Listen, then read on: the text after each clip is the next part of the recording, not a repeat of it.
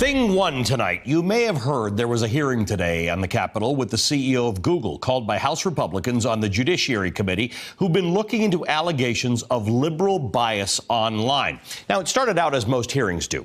Google CEO Sundar Pichai entered a packed room, ready to face the assembled congressmen and women. But as soon as Pichai took his seat, the Monopoly man settled in right behind him, over his left shoulder. Look at that.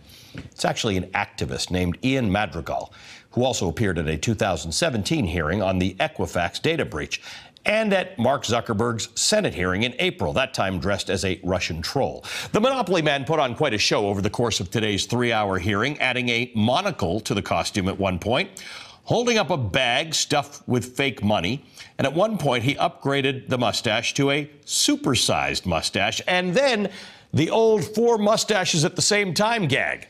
But the Monopoly man was actually not the most cartoonish character at today's hearing. No, that honor goes to most of the Congress people asking the questions.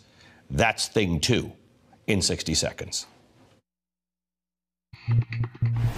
If it wasn't already obvious from the fact that they called a hearing in the first place that the Congress people on the House Judiciary Committee really don't know how the internet works, let alone how search engines work, it was made quite clear today by the questioning of the CEO of Google.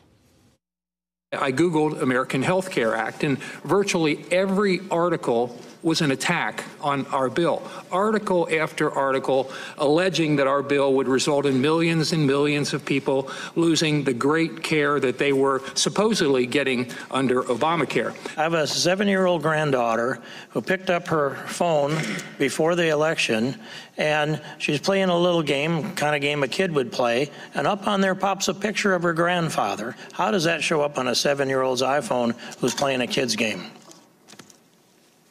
Congressman, iPhone is made by a different company. Right now, if you Google the word idiot under images, a picture of Donald Trump comes up. I just did that.